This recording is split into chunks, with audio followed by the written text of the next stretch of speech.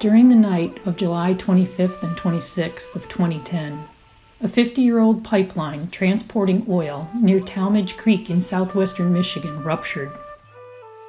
Most of us knew there were pipelines in our area and they were silently delivering crude oil, but we really didn't know much about them for all the years they were there.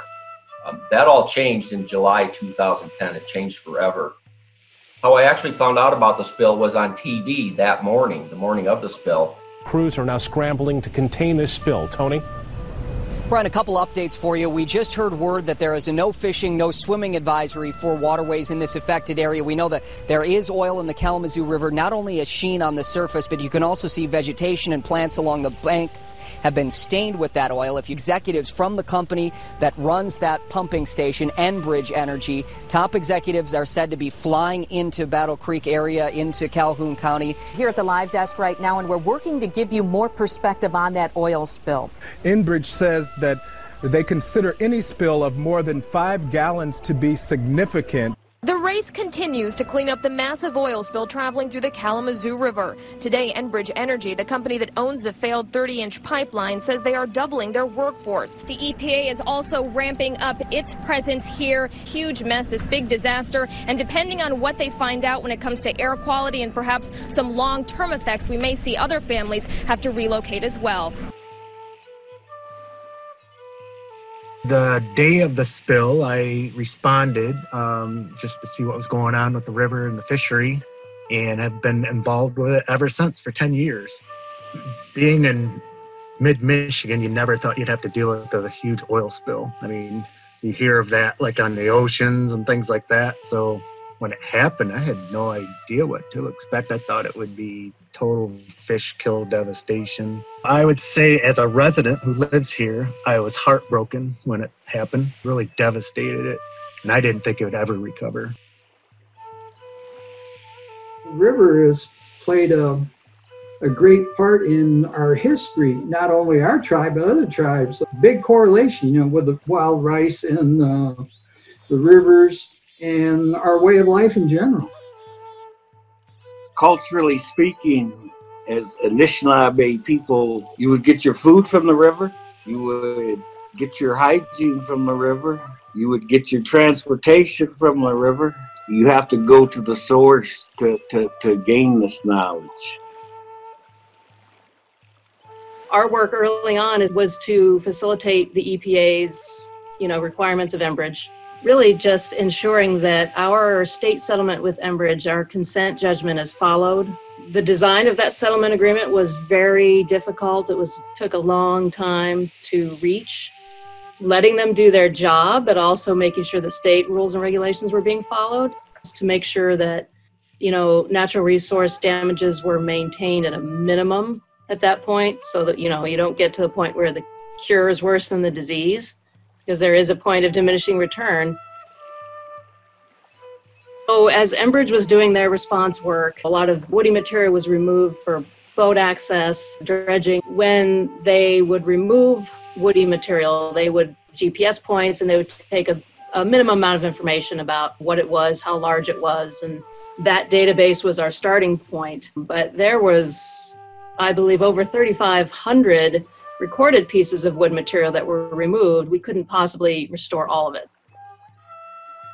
Clean logs and stumps were installed to replace shelter and basking habitat for fish, turtles, and other species that live in the river. The final EPA-directed dredge operation of large scale finished in 2014. That's what at least allowed our activities to be geared more toward the restoration of all the impacts, because there were impacts from the spill itself as well as the response to the spill. One of the tribe's greatest losses right after the release was the river being shut down. And there are tribal members that rely upon the river for sustenance. This section of river between Marshall down through Battle Creek to Galesburg, it only had a couple of access sites. After the spill, and because of the fact that it was shut down for so long, one of the mitigation factors was to create new access sites and improved access sites. So they constructed and improved 5 new access sites.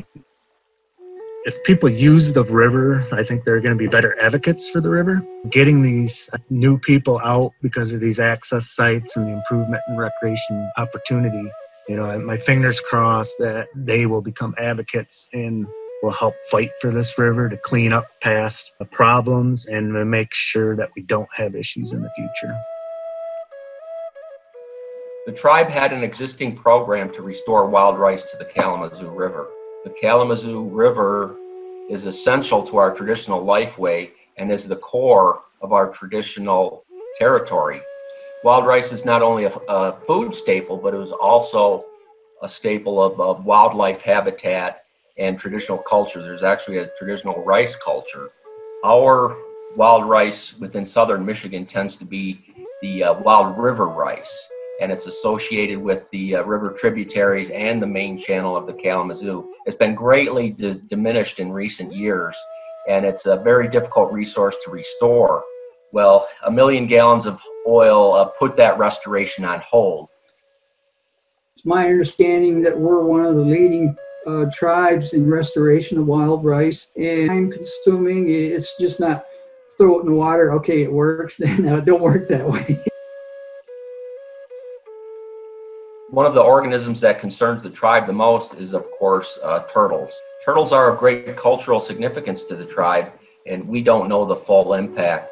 I believe it's the case that we are missing an entire generation because they were not laying eggs during the cleanup. In our Anishinaabe culture, we have original clans. The Fishwater clan is one of those original clans. King of that clan is the turtle. But these families of turtles in that region right there, it definitely will affect them. Any family of animal, human who loses a loved one, they grieve in their own way. We may not know what that way is, but they do. When it comes to the wildlife recovery, very little knowledge out there regarding freshwater spills. Most of it all would have to do with marine spills. When the spill occurred in late July, we had our field guys out there collecting as many turtles as they can. We used a variety of different trapping techniques. We had felt that any turtle out there has been exposed to oil in some way. We don't know. Let's collect it. Let's take it back to this rehab facility. And so a turtle would come in. All the animals were photographed. They were given an initial assessment to see how oiled they were. The animal would go through kind of an initial soak in a mix of some Dawn dish soap and water. The cleaning process would start. And so that's where dozens and dozens and dozens of volunteers, local people, to help to clean these animals. And, without them, I don't know what would have happened, because somebody would just sit there meticulously just scrubbing at the turtle, getting on all the little cracks. And then after an hour, it would have to be put back in its container to rest. Maybe it took a day, maybe it took 2 or 3 cleanings to get all the oiling off that individual turtle. They had a variety of vets that were helping out. The vet staff would monitor and keep a look at that individual. We eventually got to a point where we were collecting 100 turtles a day that were impacted by the oil. We didn't want to keep these animals in a captive setting for longer than they needed to. However, there was still so much oil in portions of the river that we felt it wouldn't be safe to release them back there. The Fish and Wildlife and DNR came up with a variety of locations within the same watershed, finding locations that were of similar habitat to where the animal had come from. Turtles have such a high degree of site fidelity, meaning they know where home is. They want to get back to home, that we wanted to release them in a location that they could potentially eventually come back if they really wanted to. We were doing our thing and we were cleaning the turtles, and you felt good that you were able to clean them and put them back there. But, the thing that really kind of gnaws at your brain is what's going to happen to the turtle. One of the things that I think about a lot as I'm out on the river is the amount of effort that went into the cleanup, went into the rehabilitation, specifically of turtles. And I wonder a lot of times, does that matter? Did that matter? Enough of the ones that you saw that were so heavily oiled that actually came in dead, it makes you think that, yes, don't do anything, they're probably going to perish. A really great thing to see is now 8-10 years after the fact, and I'm recatching turtles that we had caught in 2010 that we had cleaned up, that we had marked, so that I know that this individual had gone through a plethora of cleaning, may have been overwintered, and we released it back out there, and here the animal is. It's got a larger shell, it weighs more, so I know that all of that work that we did was worthwhile. And then in addition to that, you start to worry about, if you're putting animals in an area that they're unfamiliar with, are they even going to survive? Well, what I'm seeing now is animals that we released, say 30 kilometers upriver, 30 kilometers downriver, have come back. Like, I'm actually catching those animals almost exactly in the same location that they were caught 10 years ago, which is, it's phenomenal, like how they were able to figure out either coming downriver or upriver and getting back into that location. And so seeing that, makes you really realize that it was a very worthwhile venture, cleaning up the river and cleaning these particular individuals. Even though they did a good job of restoring, you go to that area, you can tell that vegetation in that area where it was restored is different than the surrounding area. If you know what you're looking for, you can tell the difference. Hopefully, lessons learned that the company will improve their procedures to better safeguard the environment. Like I said, we knew pipelines existed, but never really gave much thought as to an occurrence of a leak, nor did we believe it could be so disastrous as 1 million gallons of crude oil along 35 miles of the Kalamazoo River. Well, now we know. We have a greater level of awareness, and that was one of the greatest lessons we learned.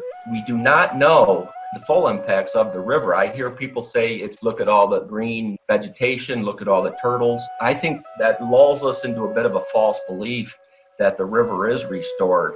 We don't know the full impact. The ecosystem as an entirety, we don't know the impact on the full watershed. The full human impact may not ever be known. It certainly helps to get back on the river and catch your fish and paddle it. Seeing the healing helps a lot too. My ultimate would be for it not to be there. Then we don't even have to worry about it. And if they want to continue to have that pipeline, we got to learn lessons.